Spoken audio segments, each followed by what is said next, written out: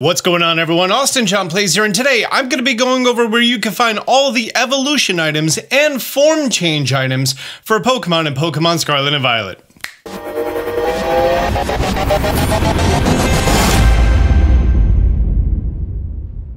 You're probably going to notice that the thumbnail has some Pokemon that, at time of release, are not available in-game. I'm going to explain that later. Pokemon Scarlet and Violet has a lot of Pokemon that need specific items for them to evolve, between different stones and, well, just a lot of things, and then even more Pokemon that need specific items to change forms. And I need this curlier for this video. Since you last saw me, I finished all the gyms, became champion, finished all the Titans, finished all the Team Star compounds. So that's what I've been doing since yesterday and today. And it's now Monday. Started this playthrough on Thursday, by the way. I'm actually going to need to come back here later on in the video because I need it to be night. Oh, never mind. There's a Rotom. That's exactly what I needed. I thought they only showed up at night. First of all, Delibird presents in most towns are going to be having most items that you're going to need. For example, under the battle items, if I scroll down here, you're going to be finding the King's Rock, which is used for Slowpoke to evolve into Slowking. The Razor Claw, which is used for Weavile. Under general items, you have the Fire, Thunder, Leaf, Waterstone, the Sweet Apple, and Tart Apple for Applin to evolve, the Nectars for Oricorio to change forms. But if you come to Lavencia, Ionos Town, the Electric type gym leader, and we find ourselves Delibird Presents, this store stocks more items.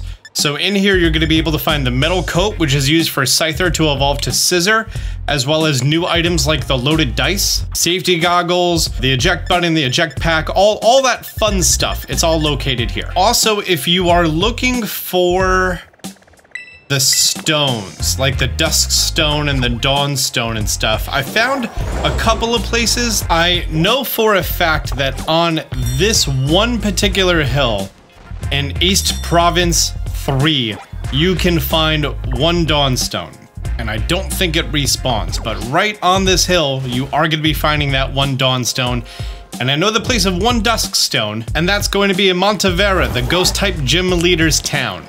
In Montevera, which is another town that has effort value items inside of the shop, if you go behind the gym, I don't know if I got it in this save, I didn't, perfect. There you go, Duskstone. That's where you got one Dusk and one Dawn. I think I've covered all of them. Oh, you need an Ice Stone. Oh, I didn't write down where the Ice Stone was. I think it's over here. Awesome, that took no time at all. It was a glistening item, so I don't know if it's going to be the same for you, but it was right here. Here's Montevera. I literally just came right over here. The first item I picked up was an Ice Stone. I remember getting them here, and it wasn't hard. I do know that there's a Pokeball item of an Ice Stone in this area, but I'm just pretty sure that I just got another Ice Stone. Okay, you're gonna find an Ice Stone. I have already covered the 2 armors that are needed for Ceruledge in the other video. There is no linking cord. Figured I'd throw that out there. Oh, you don't need a lot of items in this game.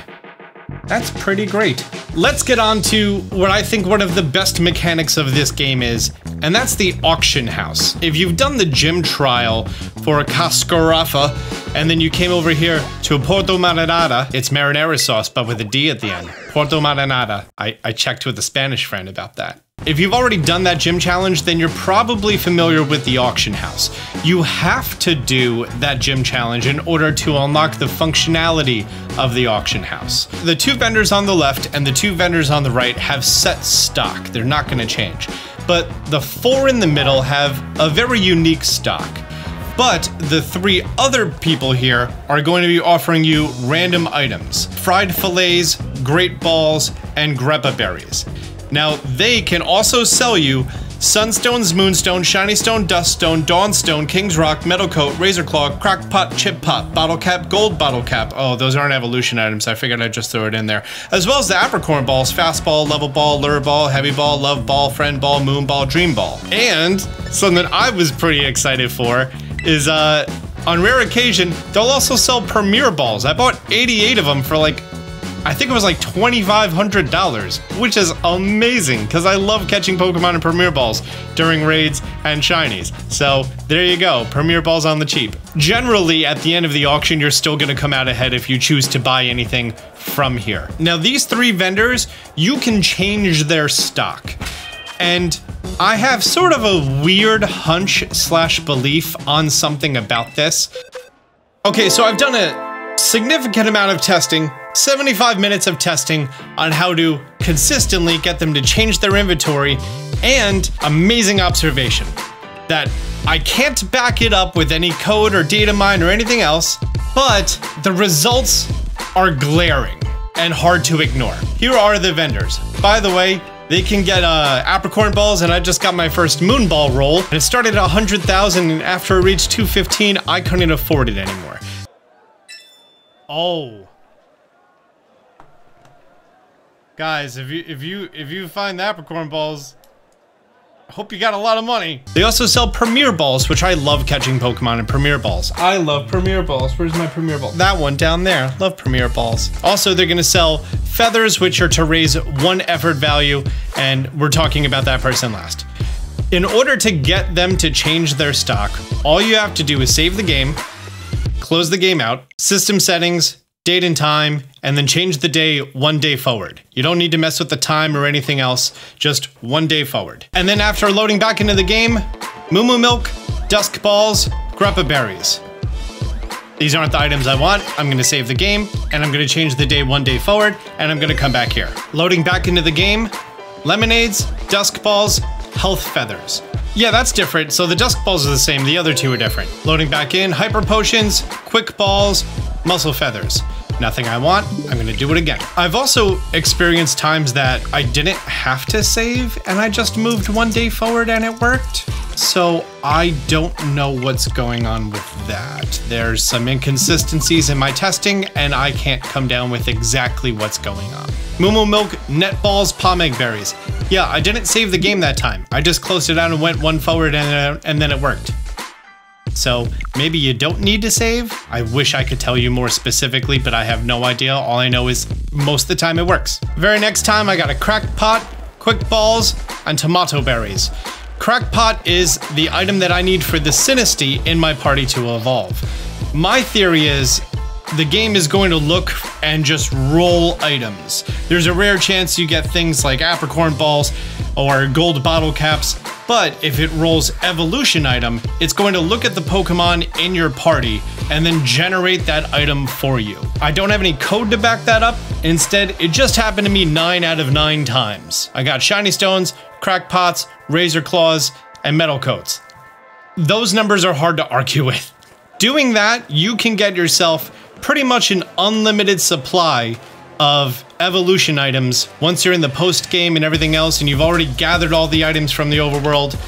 There you go. You're gonna come to the auction house, you're gonna roll some days, and you're finally gonna get yourself whatever evolution item you need, which I think is based off of the Pokemon in your party and or boxes. This 4th vendor here is only going to be having specific items, like the Rotom catalog. So I registered a Rotom in my Pokedex by trading it to this game and then trading it back to my other game. At no point did she offer me a Rotom catalog. But now that I have an active Rotom, it's asking if I want a Rotom catalog, which obviously I want the Rotom catalog. It's gonna let me, you know, get whatever Rotom form I want. A whole bunch of hitting the A button and not paying attention to how much money I was spending because I didn't buy a Moon Ball. $4,500 later, I have the Rotom catalog, which is a key item that stays inside of your inventory. And at any point that you want, you can just, I believe you have to have the Rotom in your party to use this. Rotom catalog, use it on Rotom and choose whatever form you want, like washing machine, click Rotom, and then boom, he turns into Rotom washing machine form. Now, I was sent over footage by someone who would like to remain anonymous of having these Pokemon in your game because you cannot legally obtain them in your game at time of recording and release. And you can get yourself the Adamant Crystal and the Lustrous Globe for Origin Form Dialga and Palkia, which were introduced in Pokemon Legends Arceus, the Giratina item for its Origin Form, the various Elemental Plates for Arceus, or Arceus. Arceus just flows so much nicer. That's what it has been for so long until they changed it. Because, you know, Britain was like, hey, you're saying but. Arceus, all of the elemental plates, but apparently not the legendary plate. That information is unclear at this time. The prison bottle for Hoopa, the scroll of darkness and waters for Kubfu, the reins of unity for Calyrex. You do not have to have the horsies. Apparently you only have to have Calyrex according to reports. And the reveal glass for Tornadus, Thundurus, Landorus, and Enamorus. Those items are going to be available for those transfer-only Pokemon once they are going to be brought over from Pokemon Home, or perhaps, unlikely, there's going to be promoted raids between now and then in which these Pokemon are going to be able to be battled and or obtained.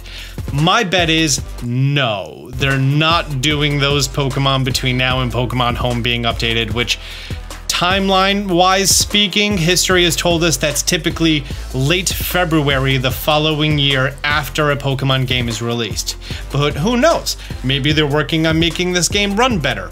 Hopefully, maybe they're working on patching out how to get multiple shiny wild Pokemon. Who knows? But there you go. That's how you're going to be able to get elemental items, elemental stones, and all of the form items for every Pokemon currently and futurely supported in Pokemon Scarlet and Violet.